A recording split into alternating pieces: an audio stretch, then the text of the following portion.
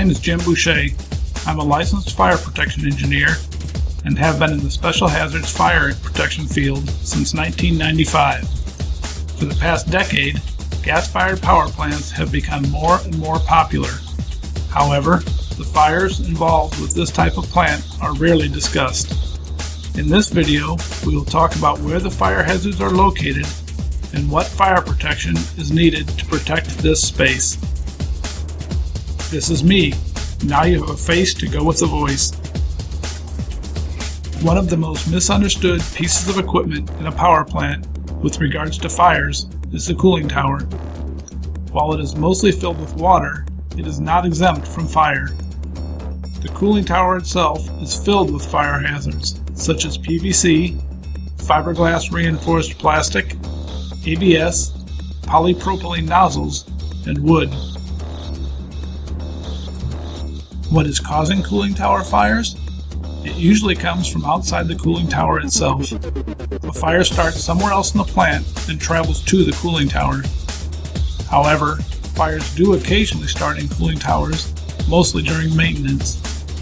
Welding and cutting are common causes of fire. Fires also ignite when maintenance is needed but hasn't yet been scheduled.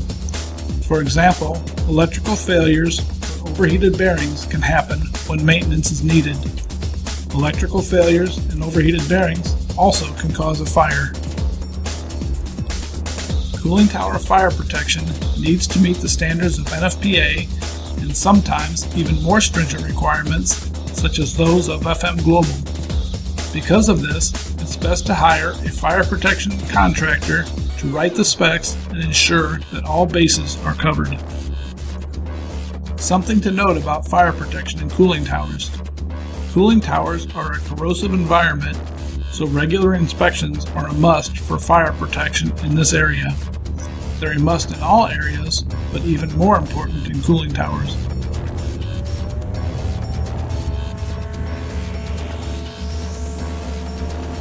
Turbines are another area of gas-fired power plants that are susceptible to fire.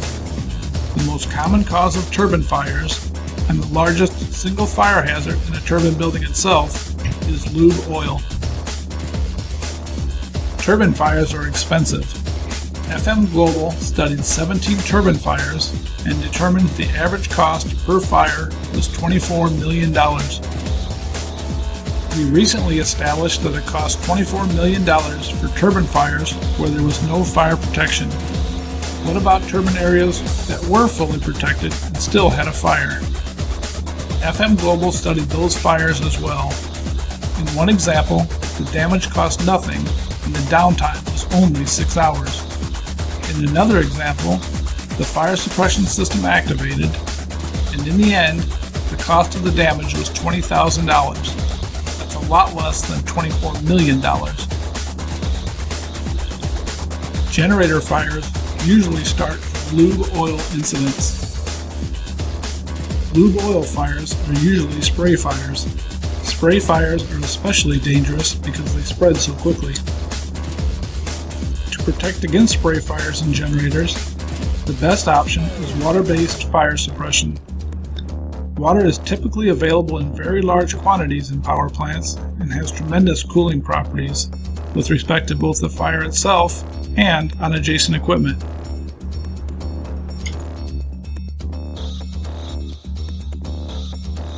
Gas-fired power plants typically employ compressors handling natural gas, and these gas compressors can occasionally leak.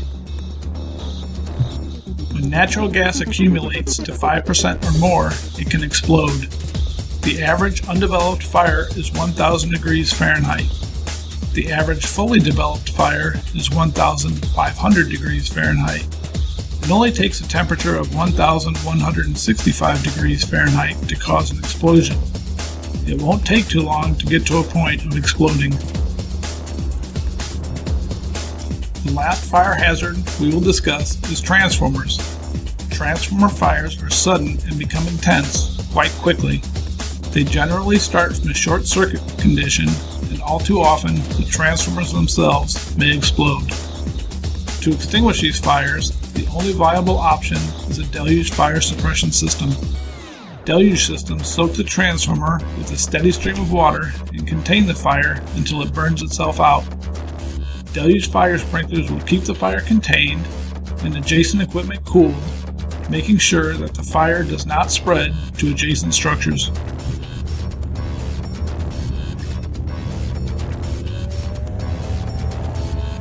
Is your gas-fired power plant up to code with its fire protection systems?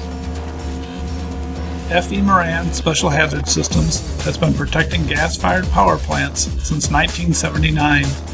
Our in-house design, project management, prefabrication, and installers make the fire protection and ongoing inspections and maintenance easy. If you have any questions about whether your plant is adequately protected, please contact us at area code 847-849-8720.